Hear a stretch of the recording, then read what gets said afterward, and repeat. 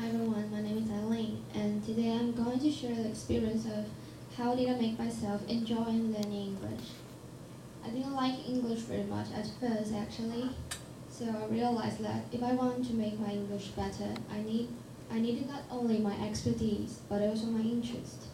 So I used YouTube to combine my interest with English. I'm really fascinated with these two actors, which is Mr. Tom Hiddleston and Mr. Benedict Cumberbatch. So I watched lots of their interviews and talk shows on YouTube with just English subtitles. So what I'm going to say is, if you want to do something better, the first thing you need to do is find your own passion. Thank you. Thank you.